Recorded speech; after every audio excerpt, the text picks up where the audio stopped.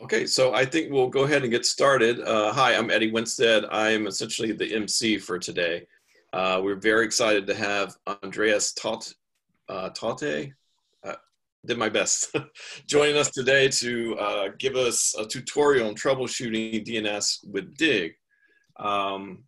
Andreas has been working in the DNS for over 10 years now. He worked for Blue Cat Networks for quite a while. Primarily doing migrations, like Microsoft DNS and Bind and other systems.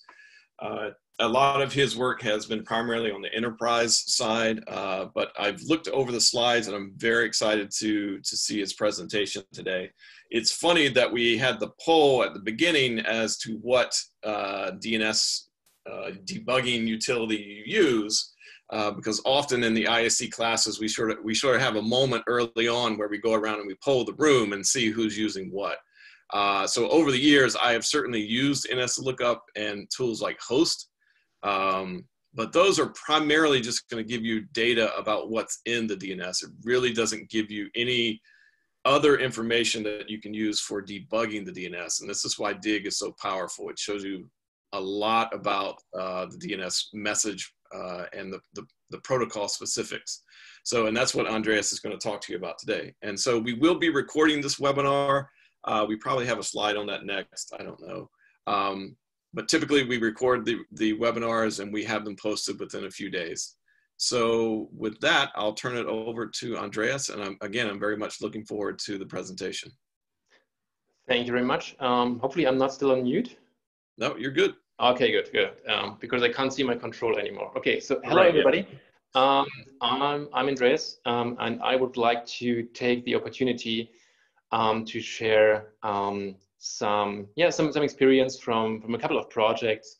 I'm mainly dealing with enterprises, so manufacturers, retailers, universities, so people or enterprises that typically don't have a dedicated team of 20 people taking care of DNS. And what I realized over the years is when we do any kind of troubleshooting and when I look at the screen of the audience, they are just using ping, for example, or any basic tool to troubleshoot DNS. And what I tried with this slide deck is to create a collection of things that might help you in the future. And if you are already familiar with Dig and if you are using it on a daily basis or weekly basis, maybe you can just use it as a refresher or as a reference when you forgot something. First of all, I just would like to give you an explanation why maybe just pinging a host name is not the best idea to troubleshoot some issues in DNS. Then I would like to just highlight things that I think you could use on a daily basis with Dig. And then we are going to have a look at some things that are not very common, things that you maybe don't run into in a daily basis. So it's pretty good to have them handy when it's needed. And at the end, I would like to just give you some expressions about things that I used in my daily life as a consultant for DNS and DHCP. Things that you can do with Dig, for example. Okay, so let's just start why you don't or why you shouldn't use ping to troubleshoot your DNS infrastructure. I don't want to deep dive into the message format of DNS entirely because this is not a fundamentals course, but just as a little recap, the DNS protocol itself can be quite chatty if you are listening.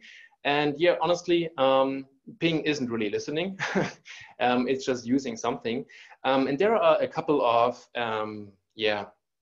tags, a couple of fields in the message that you can use to troubleshoot, or yet you can actually use to identify things. So, for example, things like, is it an authoritative answer? Is this something that a resolver was giving the answer to? Or is something like DNSSEC involved, for example? All these things can be quite useful when it comes to troubleshooting specific cases in the DNS. A while ago, I was running into a pretty good explanation why DNS is something that you can't just focus on your own environment. It's a distributed database that is distributed around the globe, managed by many, many different organizations. And we are all aware of this, but Thousand Eyes just created a very impressive little list like this, that even if you have your enterprise DNS under full control, there's still the user. And with the user, I mean somebody that is, for example, trying to visit your website, and to do that, they need DNS, or to send you an email, they need your DNS as well. And between you, so the enterprise that you are managing, and the customer that is trying to visit your website, there's the entire internet infrastructure in between, with different ISPs, with a bunch of resolvers, with Anycast, with routing, and whatever you name it. So just looking at your own little infrastructure in your little data center is the first step to troubleshoot something, but there is much more out there when it comes to troubleshooting DNS. And I try to use references in the slide deck, and in the footnotes of such a slide, you can see a couple of books that I can recommend if you would like to deep dive into things. And I was actually stealing the diagrams from these books, so thank you guys. So if it comes to the resolution of a DNS query, there are different flavors of DNS. So for example, if you have your notebook and if you would like to go to a specific website, there's something, it's actually a mini DNS server that is running in your TCP IP stack that is sending a recursive query. And recursive means, please give me an entire answer. If I would like to visit ipamworldwide.com, I would like, or I expect an entire answer. And then there is a recursive DNS server, and this recursive DNS server has a cache, and this cache is full of the stuff that this recursive server was querying in the past. But maybe this answer is not in this cache yet, so it has to go out to the internet to get an answer. And in that case, it's no longer a recursive query, it's an iterative query, which means, dear Mr. DNS server, please give me the closest answer that you can provide. And so you have all this ping pong from the root servers down to the actual authoritative DNS server giving the answer. It's stored in the cache and it's given back to the client. And all of this is something that, for example, Ping is not even aware of. So if you use such a fundamental tool like Ping or Host, you are not aware where this answer is actually coming from. And it's getting a little bit worse. And this slide, which is also stolen from another book, we have a couple of other things that you should be aware of. So for example, if it comes to authoritative DNS, there are primary systems and there are secondary systems. They do zone transfers, but sometimes because of the sheer amount of updates, they don't do this in real time. So it can also depend if you are asking a primary DNS server for a specific answer, or if you are asking a secondary DNS server, maybe the answer can be different because a zone transfer wasn't happening so far. And then there are management systems in place, and in most of the enterprises I'm dealing with, they have huge provisioning tools. So they spin up hundreds or thousands of VMs on a daily or weekly basis, and they register them in DNS. And maybe somebody on the left-hand side on the resolver tries to resolve something, but it's getting an NX domain answer, which means, sorry guy, this doesn't exist. Maybe it's already in the authoritative DNS, but as you can see, there are 3 different caches in between the resolver and the authoritative DNS server. And this is something that comes into play when you would like to troubleshoot the DNS infrastructure. DNS, as I said, is quite chatty, and it has these bunch of response codes. And I just wanted to highlight the most relevant ones for, let's say, a network administrator that tries to troubleshoot the DNS stuff. There is the servfail response code, which is, unfortunately used for nearly everything. Every time when something went wrong, you can get a server fail, and it's not always clear why this really happens, and then you have to deep dive into this topic.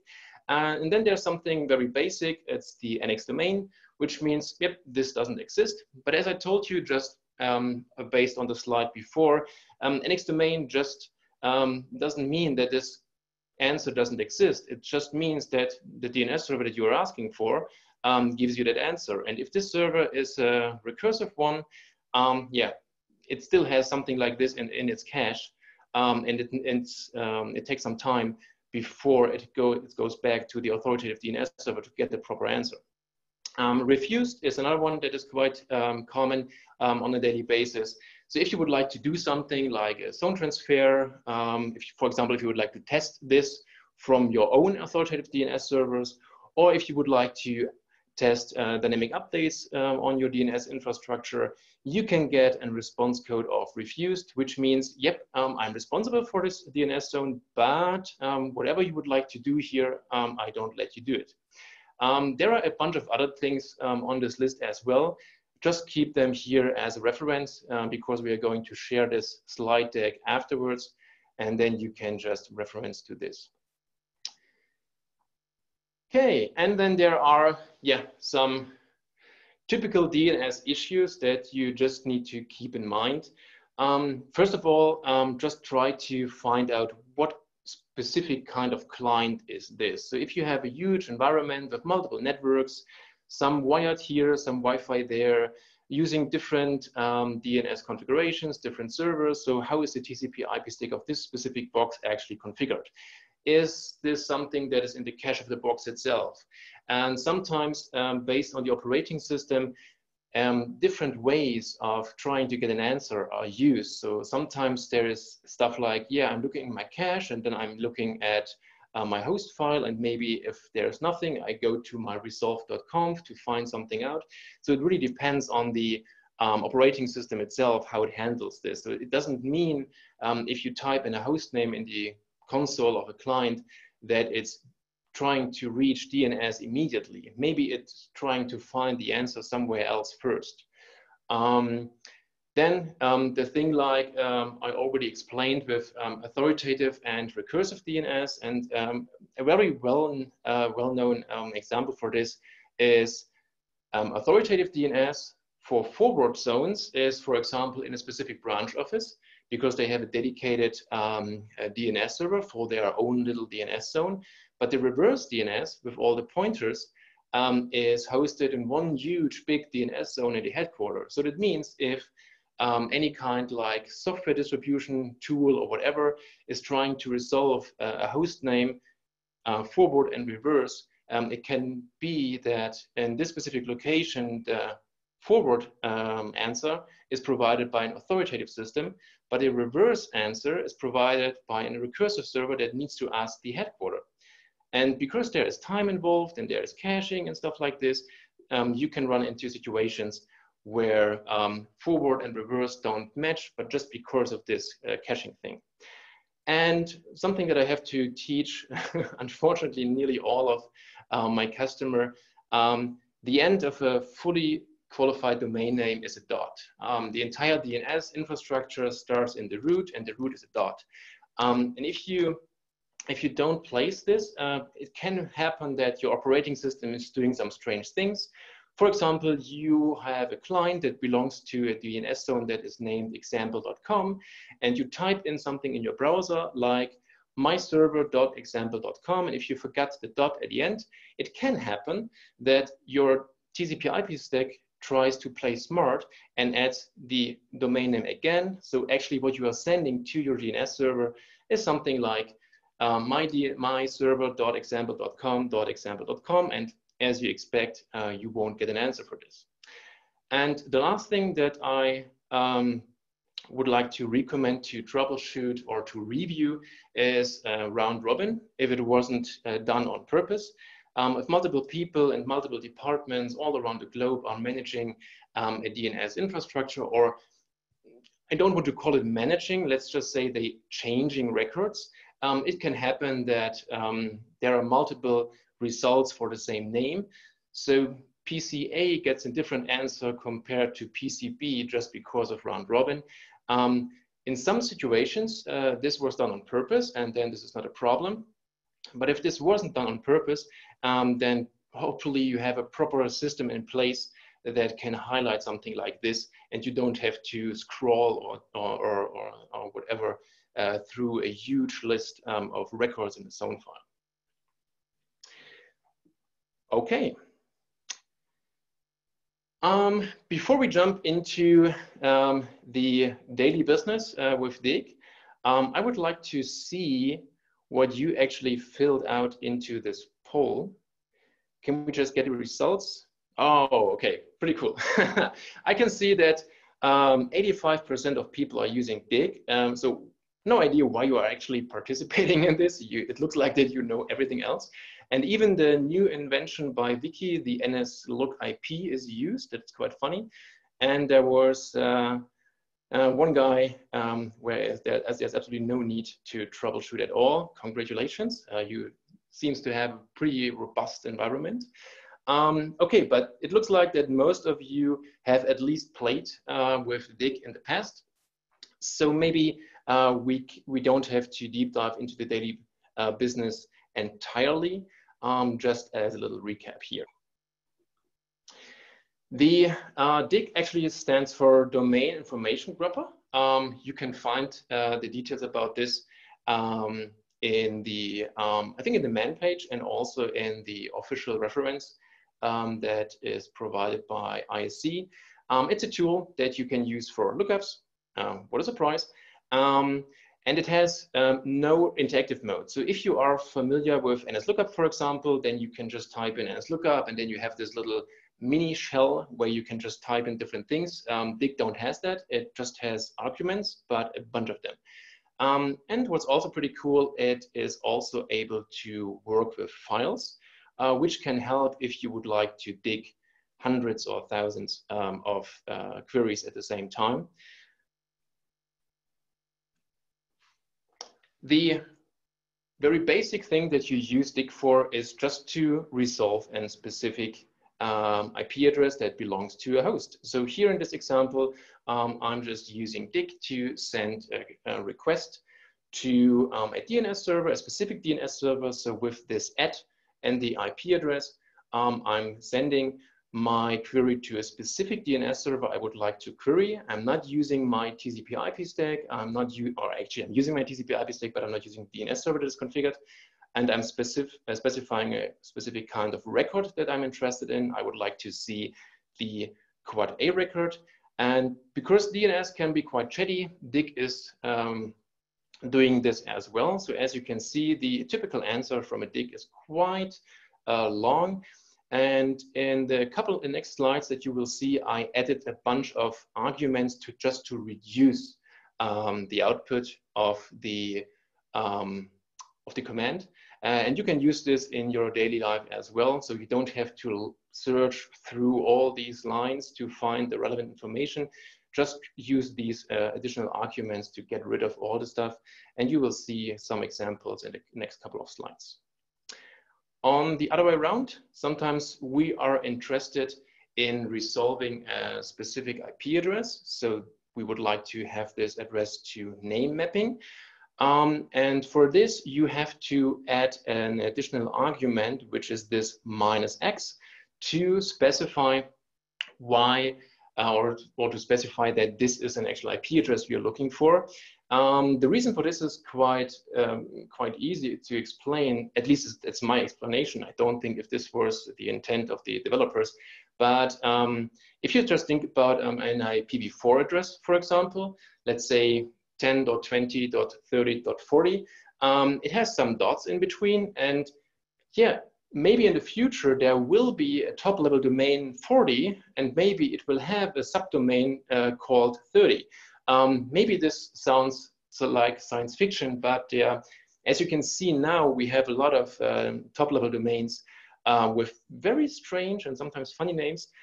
So with this -x, you can ensure that Dig is treating these arguments as an IP address.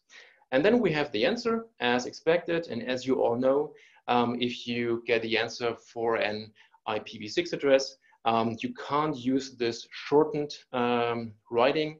So the answer is provided with all these additional zeros in between, but hopefully nobody has to type this in. You have hopefully some management tool in place that helps you with this. Or you just like typing, maybe. Okay, then let's just have a quick look at the difference if you are sending a request to an authoritative system or to a recursive system. And as you can see in the first line of both listings, I already added a bunch of these arguments so that I'm not want to see all the other stuff that I'm not interested in. In the first listing on this slide, I'm sending a request to a recursive machine and I'm getting an answer. On the second listing, I'm doing exactly the same, but I'm sending this to an authoritative system. So actually the system that is responsible for isc.org. And what you can see in this listing right here in line number 4 is that you can see all these different flags that I mentioned earlier in the presentation when we had this little diagram of the DNS message format. So here we can see that it's a recursive answer that we got provided. And in the second listing right here, also in line number 4, we can see that it is an authoritative answer.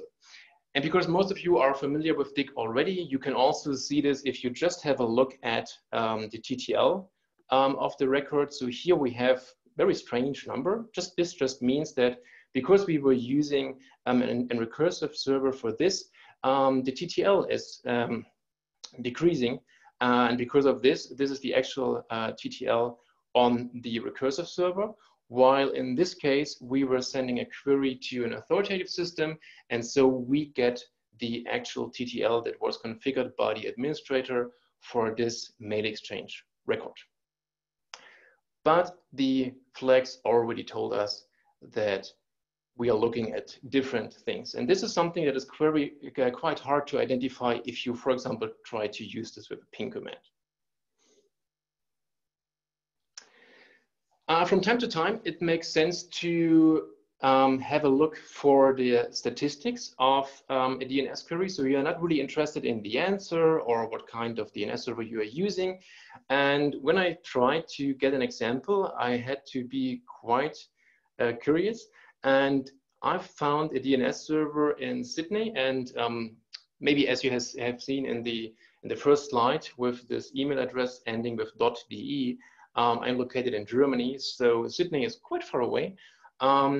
So in this example, I just try to highlight that you can see a lot of useful information in the answer or in the output of DIG as well. For example, the time it took to get an answer, so the query time, and also the message size can be quite useful as well. So for example, if DNS server is providing a lot of additional information, then the additional section of the answer can be quite huge. So the entire message size can be quite huge as well. But especially the timing thing can be quite interesting if you have a worldwide distributed environment and if you would like to test something.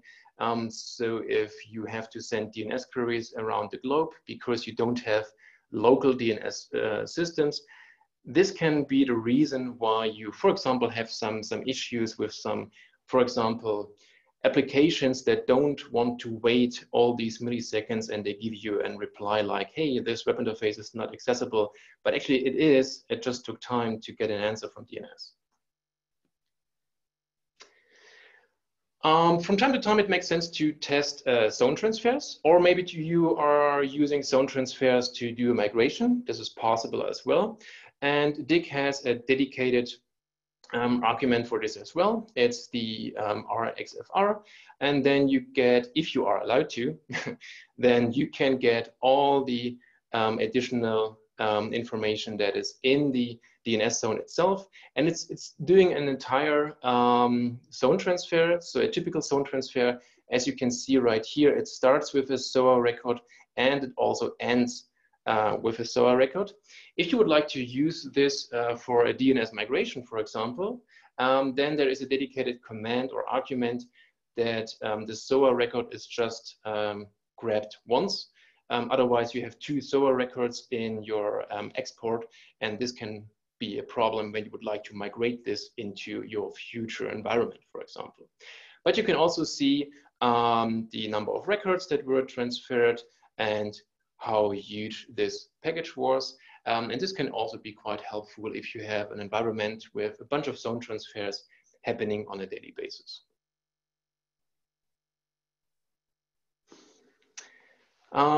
Maybe some of you are using the legacy internet protocol.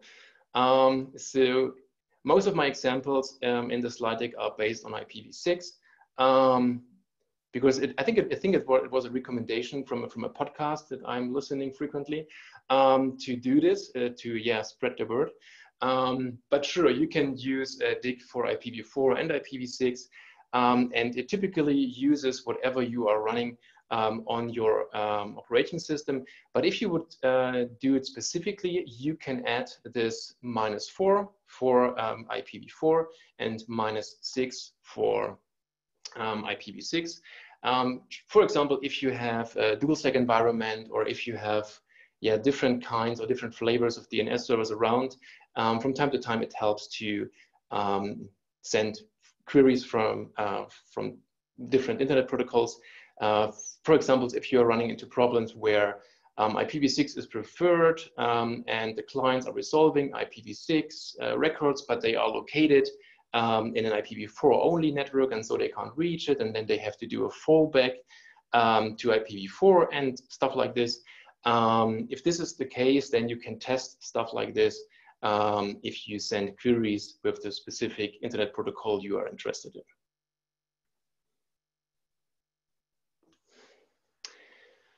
You can also use DIG to query your DNS server for a specific port. And you are all aware that 53 is the official port for DNS. But in some cases, you would like to have a DNS server listening on a different port. So for example, if you have an environment with a hidden primary and two secondaries in front of it, maybe you would like to keep your hidden primary even more hidden by using not the official port. So you are using a specific port, like in this example on the left-hand side, where my DNS server is listening to a fancy port number of 9876. And if you would like to do the same, or if you would like to actually query this DNS server, and if you use DIG, or if you use any other tool to troubleshoot something that don't gives you the option to configure a specific port, you can run into a problem. And only with this -P and followed by the port number, you are able to specify the port. And this also works, for example, if you would like to only specify zone transfers from a specific port. This is possible as well. So maybe you are using queries for port 53, but zone transfer somewhere else. Then you can test this with -P as well.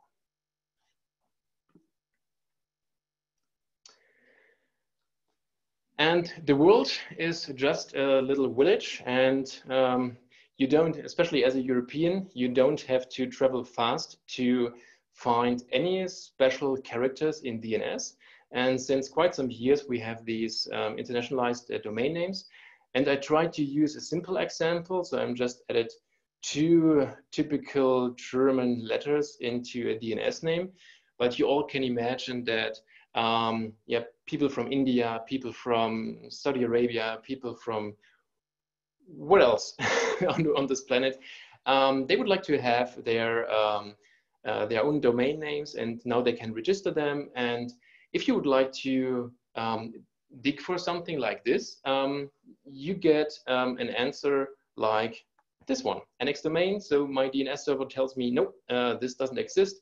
And then here you can actually see what kind of question was sent to the DNS server. And yes, for sure, this host or this DNS name doesn't exist. And thanks to a gentleman that was writing this little book right here, and he's German actually. So, but the book is written in English, so don't be afraid. He added a very interesting case. So there is a command line tool that is called IDN, and I'm not sure, but I think in most Linux systems it's pre-installed, but maybe you can just install it by yourself. And if you use this as the parameter for your actual dig command, it translates these specific characters into what your DNS server is actually expecting. If you had the chance to deal with internationalized domain names in the past, you know that all these X in yada yada yada kind of DNS records are related to internationalized domain names, and nobody can. Actually, there's a process, and in this book, he actually explained how you create this record from this record, but you don't want to do this in your head. So just use this IDN command as a parameter for your dig command, and you can use this with any kind of special characters. So I even tried this with Arabic, I tried this with Indian, so it works very well. I just wanted to use a very fundamental example here, don't scare you.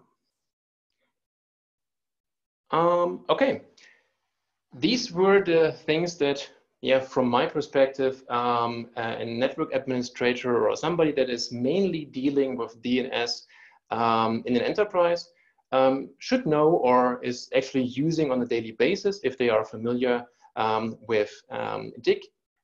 And now I would like to highlight some special cases that you hopefully don't run into on a daily basis. Just a little story about eDNS.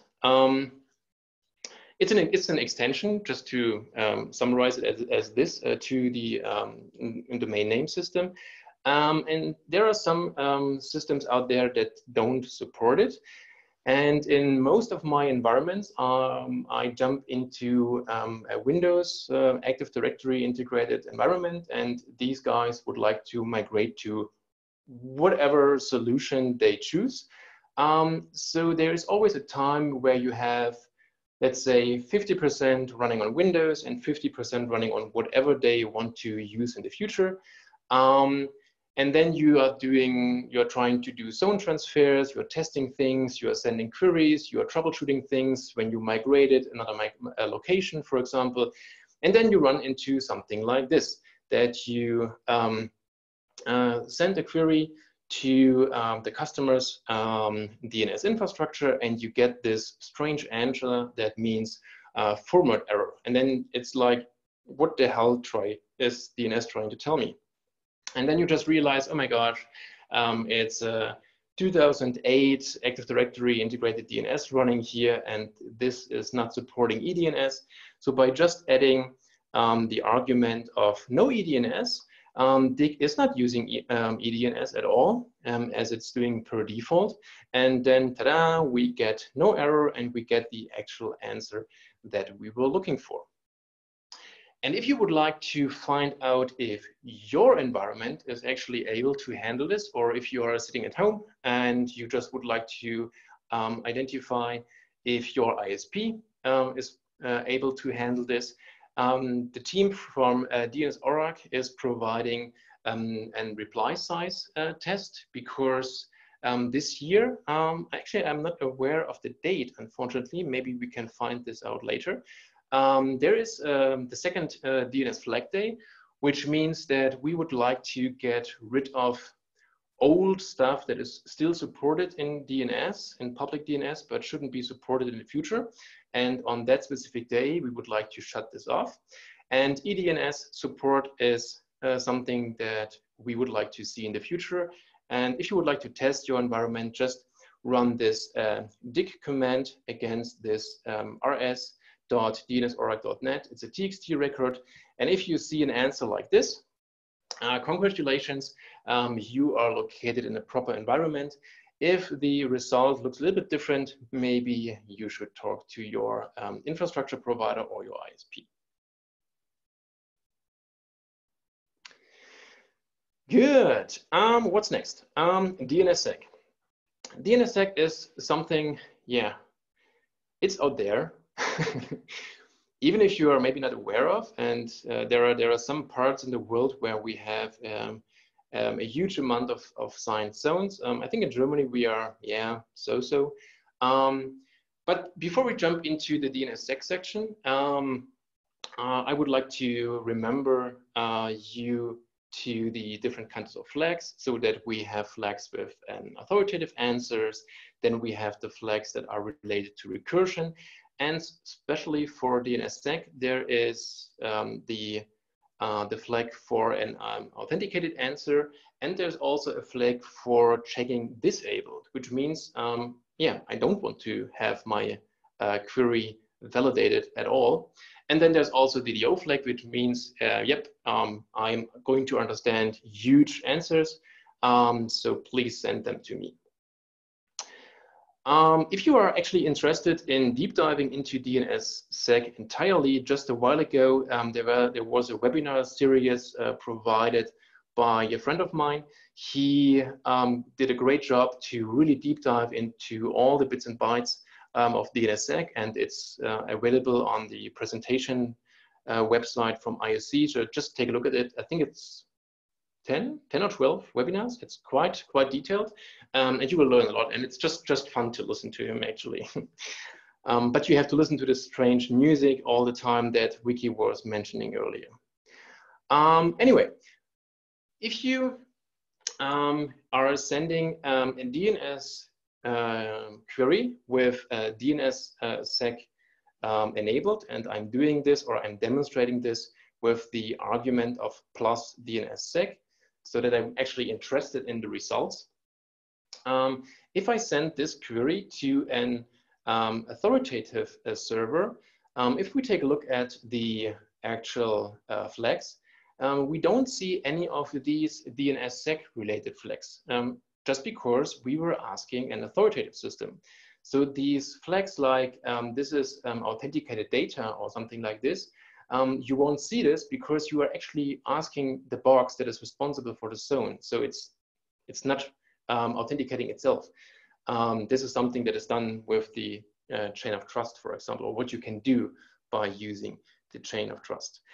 If we do exactly the same with a recursive DNS server, then you can see the different flags right here. So first of all, the flags that are related to recursion, and you can see the authenticated data flag, which means you were sending a query to a resolver, and the resolver was doing DNSSEC validation, and it worked very well.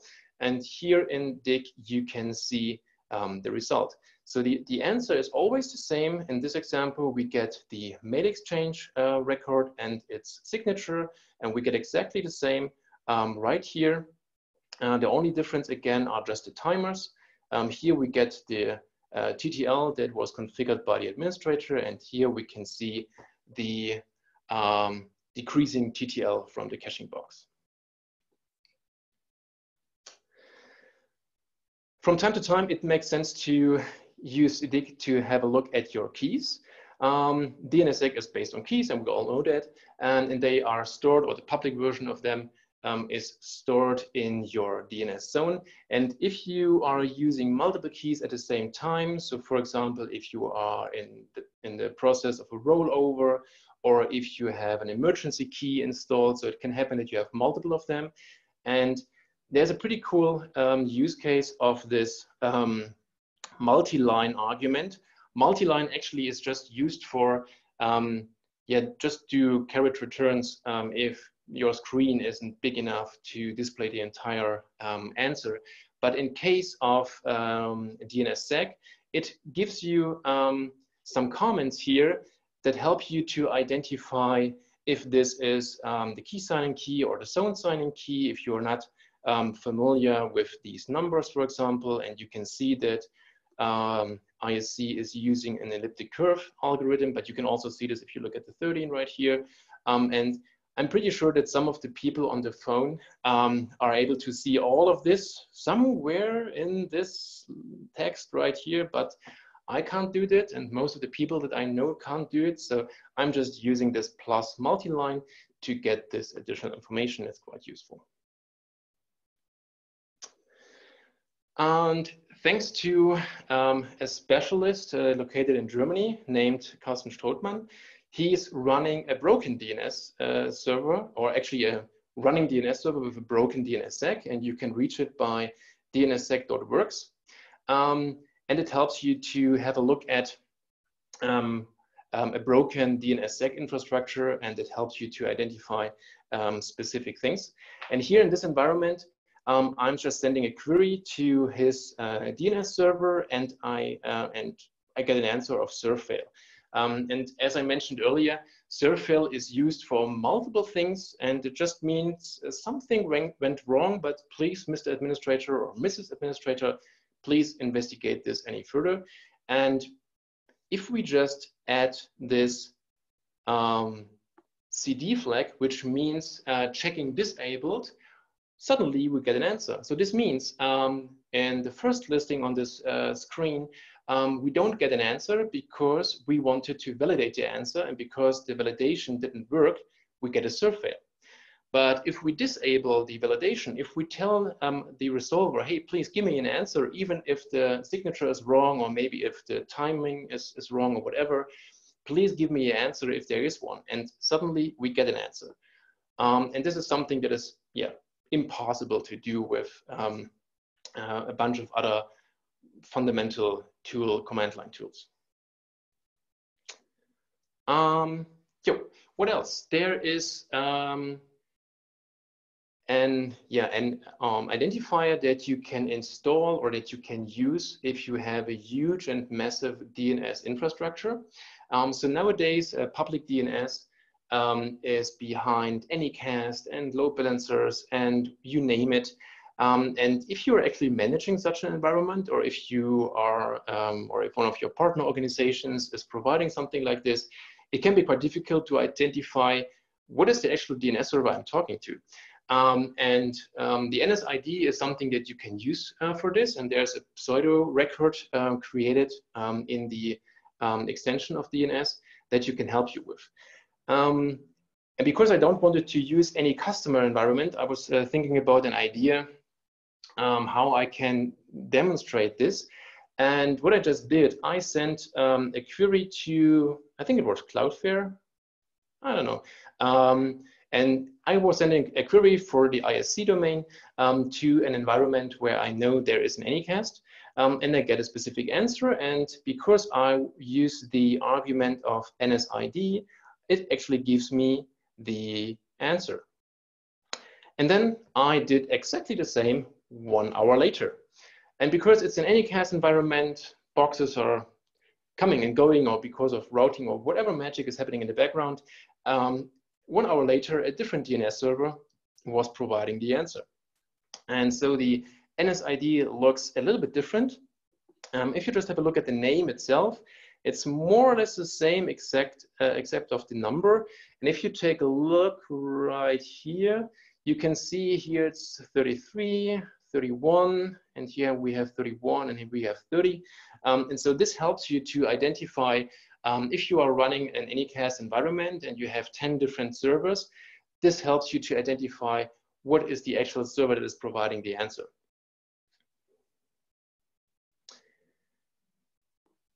Okay, now I just want to give you some fancy stuff that I was using in customer projects in the last years. First of all is something that came quite handy just a couple of weeks ago. We wanted to do a bunch of migrations, and we needed to test, I think it was zone transfers or resolution of different domains from different DNS servers. And because I don't want to do this, manually, I created a list like this with all the DNS servers that I would like to send a query to, and then all the DNS zones that are relevant. And for sure, in this case, it was the customer environment, but I replaced the actual IP addresses and DNS zones with some public ones. And then there is this very, very basic little script that I created that is just running through these two files in two very basic loops. And what we can see on the right-hand side is the actual output. So for every single DNS zone in this list, we send a query to every single DNS server on the other list. And if you just imagine here in this example, it's just 4 machines and 4 DNS zones. But in the customer's environment, we had, oh my gosh, I think 20 DNS servers and even more DNS zones. So something like this can be quite handy if you would like to test something in a huge environment and you don't want to do it manually. What else? Oh yeah, digging with loops is something that I use, for example, when I do migrations, when I do updates, for example. So I'm just sending an endless loop with a dig query. And because I'm not running into the problems of any caching or so, because I'm using dig, I can just run this permanently. And that means in this specific environment, we did an update of a box and we weren't sure about the downtime of the actual DNS server. And so we were just hammering DNS queries to the system. And because of the timer that we added to the output, we could see that the DNS server was down for, in this case, 4 seconds. And this was acceptable in the specific environment to do the update of the system itself. But you can use this for other purposes as well. It's just something that I used in a customer's environment.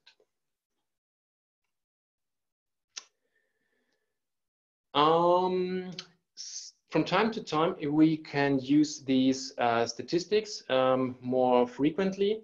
In the text file that you can see on top of this slide deck, it's I think the top 30 domains that people use in Germany.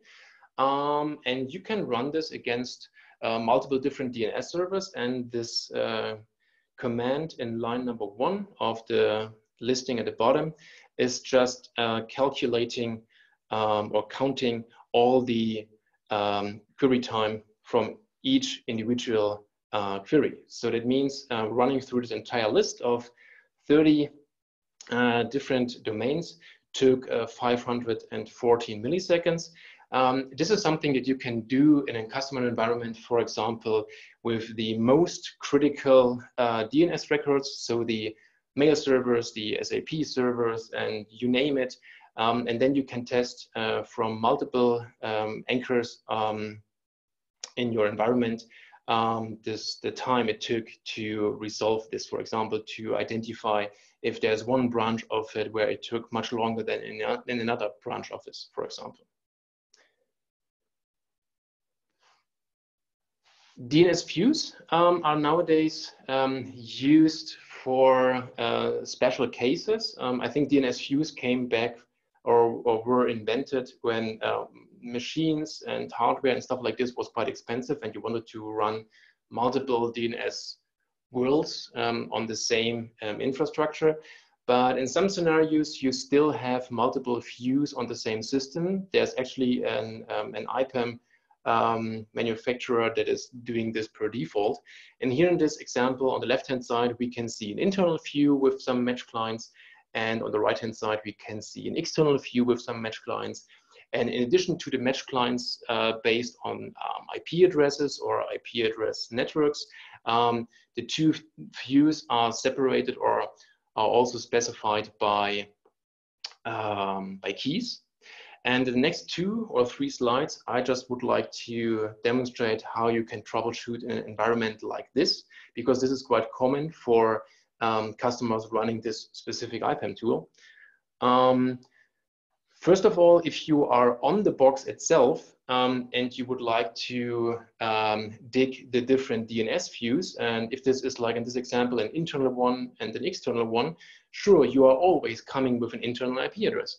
And so it can be difficult to troubleshoot the external view, but by using the argument of -b and the different IP addresses that the service is listening to or is actually using, you can send queries to the specific view. So in this case, we get an answer that has this AFFE in the answer. And if we ask the other IP address related to the other DNS view, we get the CAFE IP address as a result.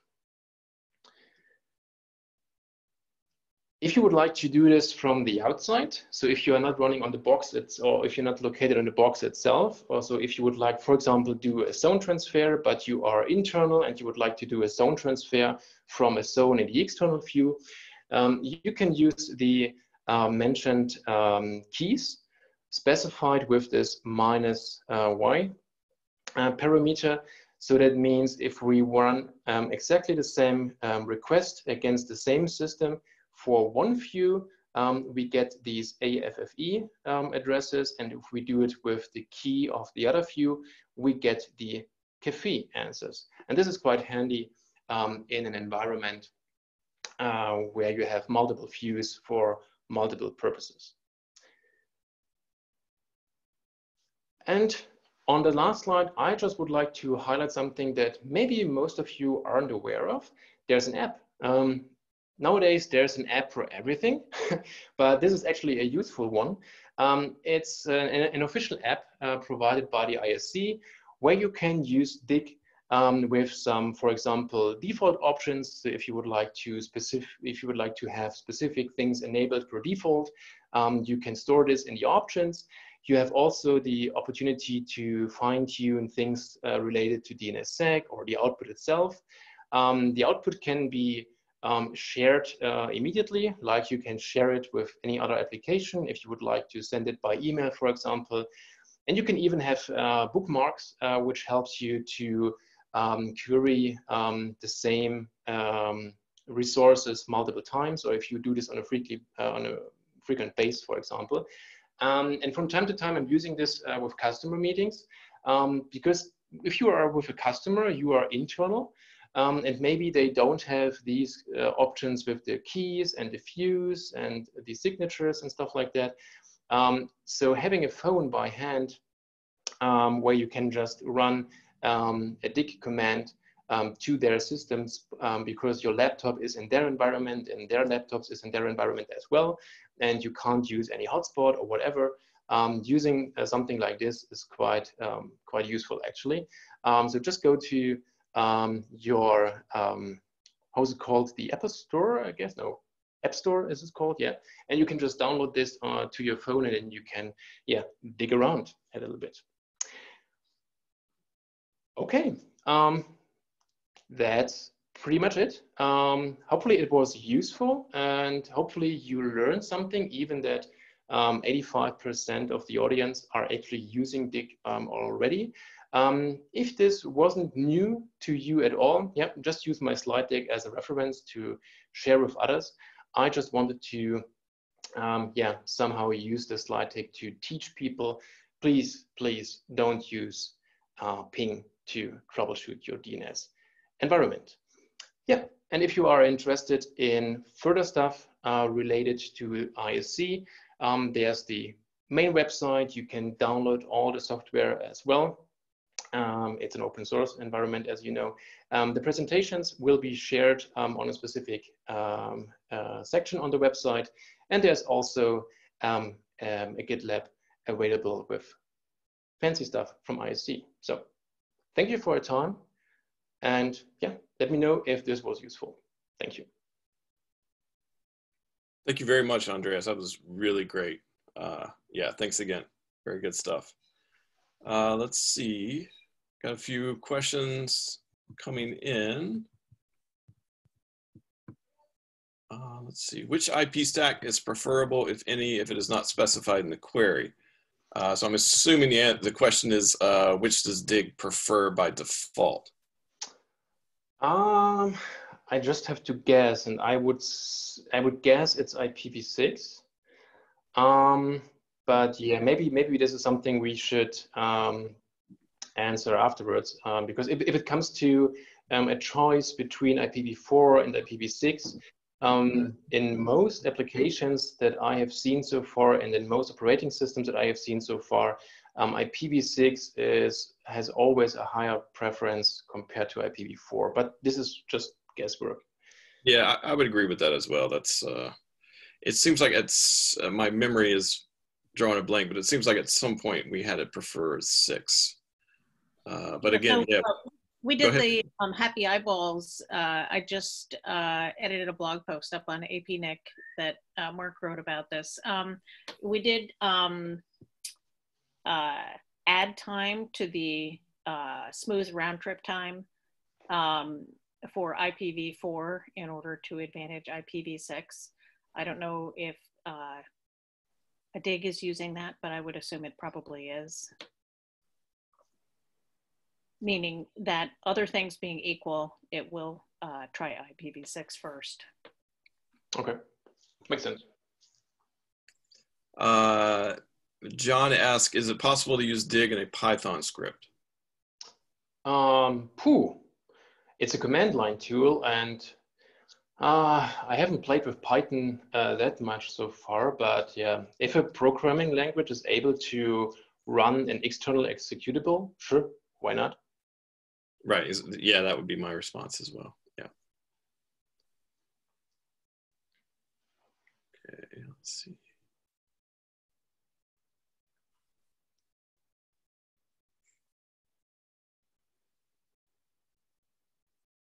Okay, how do you verify the TSIG is passed? What command will you use if the key has not passed, or to see if the key has not passed or not? So I believe there's a flag for providing the TSIG key when you're doing.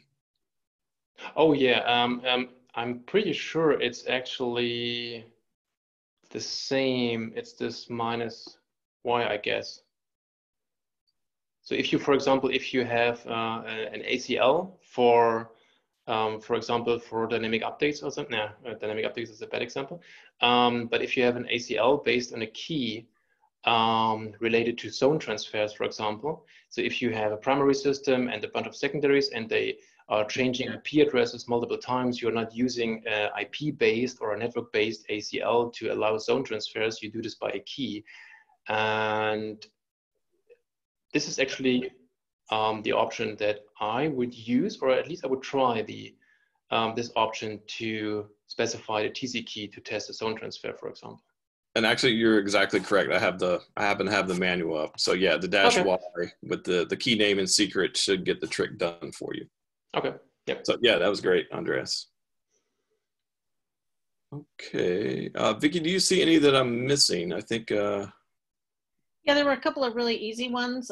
Somebody said, I think it was a suggestion more than a question, but are we going to have an Android app for DIG? And no, so the guy that created our Apple app is not going to create an Android app, but when we came up with the app for the App Store, the DIG app, I found there was already a bunch of people who were publishing DIG apps on the App Store. And there might very well be DIG tools on Android because anybody can take the open source and make a tool. We also had a question about DIG supporting DNS over TLS, and that's something that I know that our development team is working on actually right now. We decided that we weren't going to go and implement encrypted DNS in Bind until after we updated our network stack and refactored our socket code, which we have been doing. And so anyway, that DIG DNS over TLS is in process now. We also, we do have a couple of new features coming out in DIG. I mean, there are actually even more features in DIG than were discussed here. One of the things that's coming out, or one of the things that I know has been requested, and Andreas gave the link to our GitLab, so feel free to go in there and upvote features you want to see, is reporting back on your dig answer, whether TCP or UDP was used as the transport. We have several people, and for some reason it seems like people can only send chat, it looks like, to the panelists, or maybe people just aren't thinking about including everyone, but we have several people who have come back with answers to how to do dig in Python. You know, one guy's providing some CLI. Andrew's provided a link to a project on PyPy, PyDig. Somebody else looked it up in Stack Overflow. Shabam.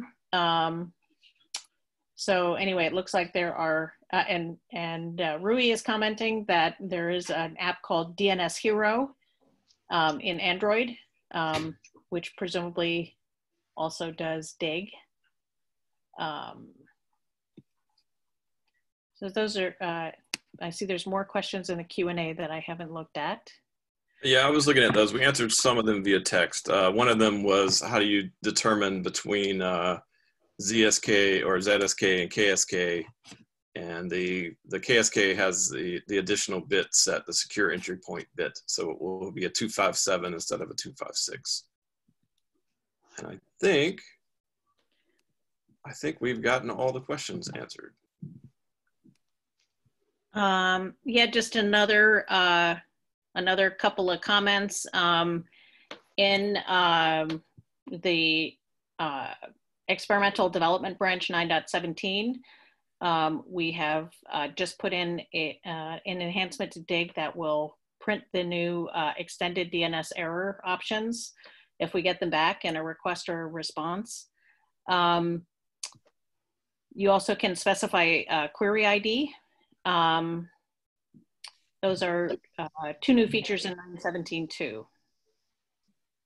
So anyway, we're extending dig all the time. Yeah, and that was one of the additional questions that came in. Why the difference in the output? And the main difference is we maintain and we actively add things to dig. NSLookup is deprecated.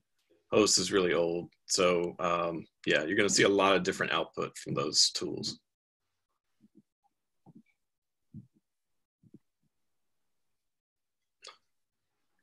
I think that's all the questions. A couple people asked about the slides. We will post them in the usual spot. The slides and the recording should be up by Friday.